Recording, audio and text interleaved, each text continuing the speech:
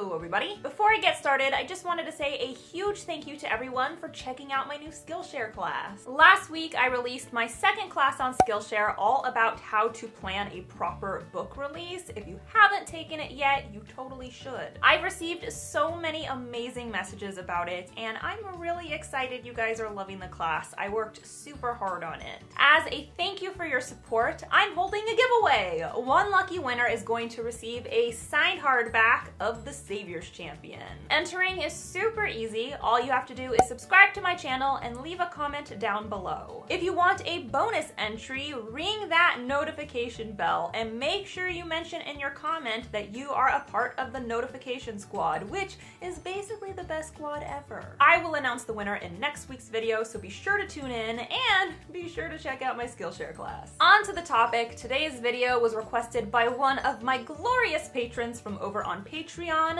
Fiona. Fiona is a paranormal fiction writer as well as a total sweetheart. Seriously, this woman is a delight. She wanted to know all about my personal reading preferences, so per her request, I am listing the top 10 things I look for when picking out my next read. Quick disclaimer, all the items I'm about to list must be written well in order for me to enjoy them.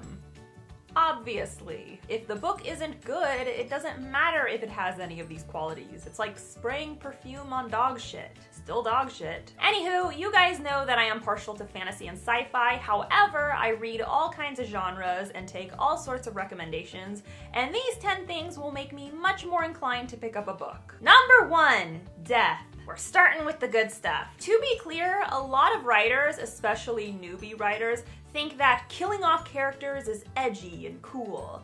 But killing off characters has been around for a long time. It's pretty regular. And killing off characters just to be edgy isn't appealing. Every action in a novel requires a purpose, including the death of a character. So when a writer tells me, "You'll love this book, people die," it doesn't really mean anything to me. What I like are novels that have overall darker themes or symbology around death. I like stories that study suffering. I like stories that dissect the afterlife or lack thereof.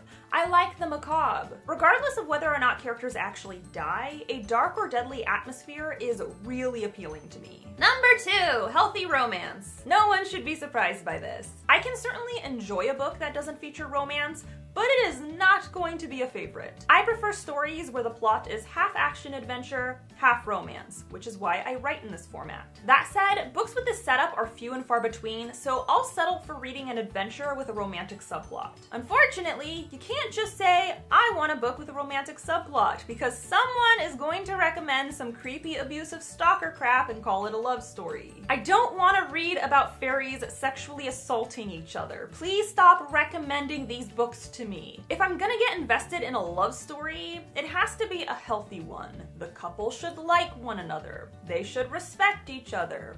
There should be consent. This is the bare minimum necessities for a healthy relationship, and the fact that it's so rare in fiction that I have to clarify all this is depressing. Number 3, a happy ending. Look, I get that while reading, for instance, a horror novel, you should probably expect a grim ending.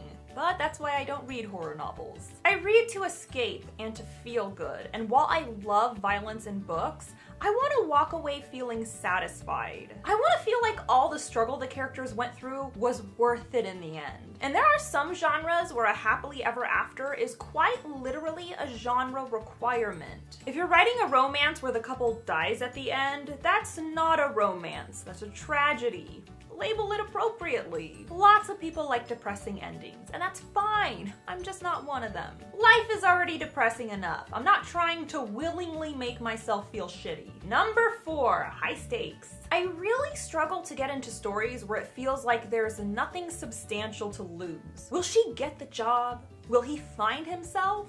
Will I give a shit? If I wanted to spend hours discussing job promotions or a new crush, I could just talk to my friends. I read books to enter different worlds, to survive battles or protect kingdoms. I want to be on the edge of my seat, damn it. That's not to say that there shouldn't be smaller stakes in the mix for a sense of normalcy, but at the end of the day, I'm not here for normal. And as someone whose fiance literally almost died, I struggle to care about dilemmas that seem relatively minor. We all have different definitions of hardship, and you're entitled to your own, but my bar is set very high. Number 5, smart women. A lot of fictional chicks are stupid. They're either written for the male gaze, or they're written for some kind of damsel in distress wish fulfillment, or they're just written by a stupid author. I really enjoy stories that feature intelligent women. Women who think for themselves, who have opinions, who make decisions. That's not to say they don't fuck up every once in a while, because they should fuck up. Everyone does. I'm just not gonna waste my time with a book that has me constantly thinking,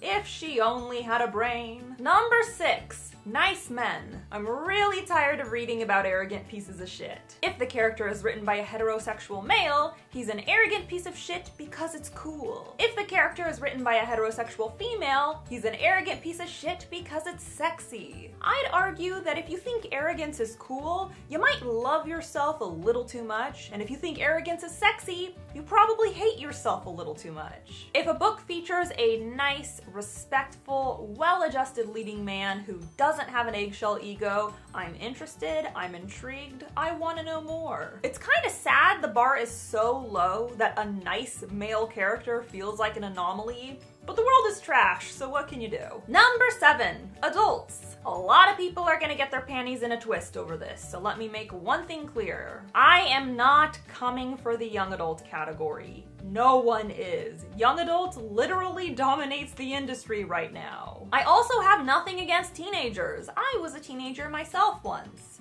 It sucked. But that's actually my point. I didn't like being a teenager when I was a teenager. I didn't like the drama, I didn't like the inexperience, I didn't like the hormones, and I don't like it anymore now that I'm an adult. I just prefer reading about grown-ups. I can relate to them better. It's not that deep. I also enjoy saucy content every once in a while, and I feel really fucking creepy when I have to read a sex scene between teenagers. Ugh. Which brings me to number 8, adult content. Honestly, this one comes down to realism.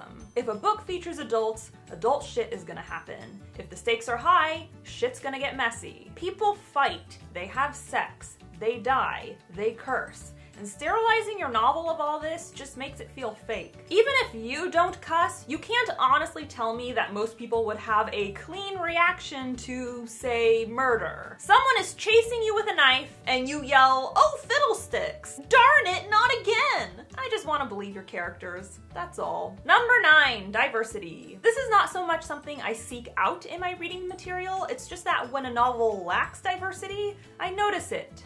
In a very negative way. The real world is a mix of sexualities, body types, skin tones, gender expressions, abilities, disabilities, mental capacities. I could go on. If a book only features one type of person and there's no plot-specific reason for it, that is going to serve as a negative distraction because it is not remotely realistic. Even if the world is completely fictional, a homogeneous society needs to serve some kind of intention because advanced species are almost never a monolith. Unless the author is shooting for diversity kudo points and failing miserably, a diverse cast usually means a realistic, interesting, unique, and memorable cast of characters.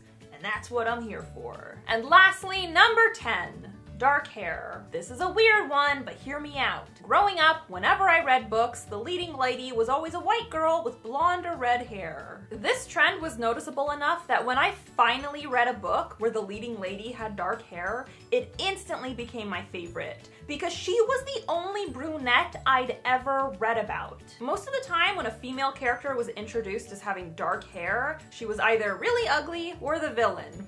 Of course she was. Because of this, if a leading lady has brown or black hair, I am instantly excited. I've got nothing against lighter hair, my man has it, I'm a fan, but when it comes to fictional ladies, I prefer the dark side. So there you have it. Those are the 10 things that I look for in books. If you recommend a novel to me and it has any of this stuff, I hear you, I see you, and I want to read all the things. A huge thank you to Fiona for requesting this topic and for supporting me over on Patreon. If you'd like the chance to have a video dedicated to you, or if you want access to tons of other rewards, check me out on Patreon. We've got an exclusive writing group over on Discord. Patrons get early access to my videos. You can even get a critique from me. We have a good time. Don't forget, I am holding a giveaway in honor of the recent launch of my Skillshare class. One lucky winner is going to walk away with a signed hardback of The Savior's Champion. You got 1 week to enter. All you have to do is subscribe to my channel and leave a comment below. Bonus points if you ring that bell. And be sure to follow me on social media. I'm on Instagram, Tumblr, Facebook, and of course you can tweet me at Jenna Moreci. Bye!